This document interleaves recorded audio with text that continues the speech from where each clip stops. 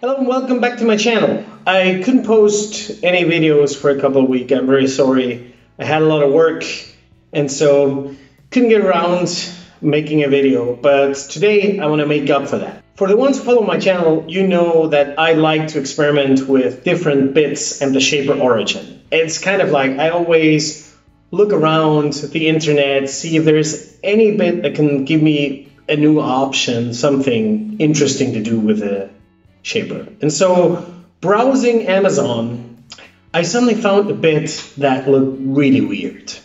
And let me show that to you.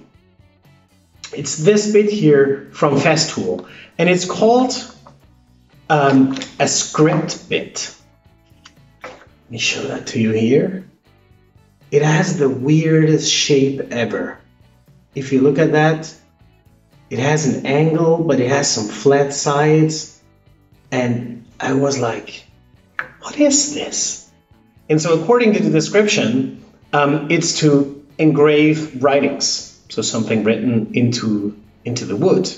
So that sounded interesting. So if you have followed my videos, you might know that I recommend using this conic bit here that is like that. And so there is a video showing the advantages of this bit compared to the one that you get with your shaper.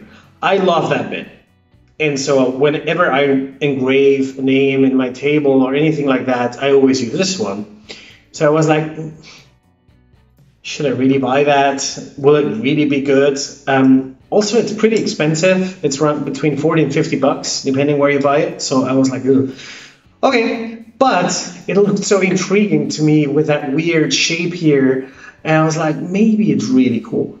So I just bought it to try it out for you guys. So this is a video of me checking if that script bit from Festool is any good and if it's worth the up price compared to the other one I use. So I'll do a little experiment again, the same as I did with the other bit when I compared it to the one you get with the shaper. I'm not going to compare this one with the one you get from the shaper because there is this other video showing that this one here is much better than the one that you get with the shaper. So the question is this expensive bit from Festool better than the cheaper one here I showed in the other video? Let's give it a try. In this experiment, I engraved the same name. On the left-hand side, I use my traditional engraving bit, and on the right-hand side, I'm using the new script bit from Festool. Let's start with 0.5 millimeters. On the left-hand side, you see the tapered angle bits I normally use, and on the right-hand side, the script bit. And what you can see here is that the script bit with that 0.5 millimeter cut depth is actually much nicer looking than the one I normally use. It's kind of sharper. To make it easier for you to see, I just fill in some sawdust, and you see that the lines are much clearer with the script bit. Astonishing and a good result for such a small font. As a reference, each name here is about 10 centimeters wide and 3 centimeters high, so it's pretty small. And here you see the same without the sawdust. Really looks nice on the right hand side, doesn't it? With 1 millimeter cut depth, the right hand one with the script bit still looks better than the one with the tapered angle bit, I think. And here the same without the sawdust. Continuing with 1.5 millimeters, you see that the font engraving starts to resemble. So there is only a little difference between the tapered angle and the script bit at this cut depth.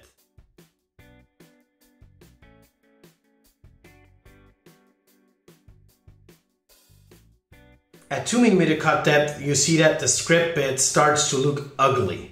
So this is the depth where the script bit doesn't work anymore because the angle is too wide and the font starts to look really clunky and fat. While with a tapered angle bit, you still have a nice and sharp looking font.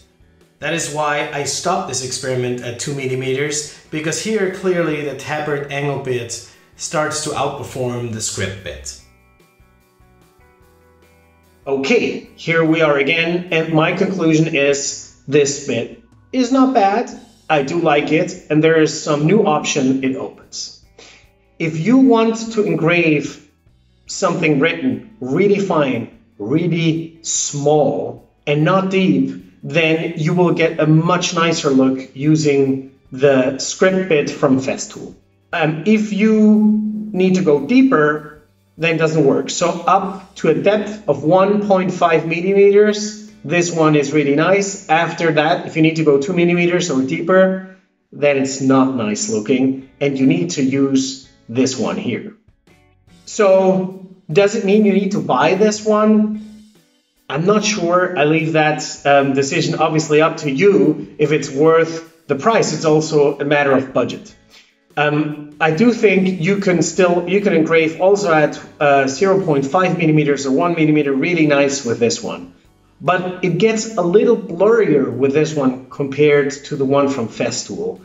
And so depending what your need is, depending how often you engrave, and depending what kind of quality you need, also depending how small the engraving is, you might want to evaluate buying this one. I do like it. I will use it more, that's for sure, especially when engraving table names and these kind of things. I think I'll go for this one, but I will still keep using this when I need to go deeper, and there's quite a few of applications where I do go deeper than 1.5 millimeters, where I will use the other one. So if you have the budget, I would recommend you to have both in your set, so you have a wide variety of options when you're trying to engrave with your shaper.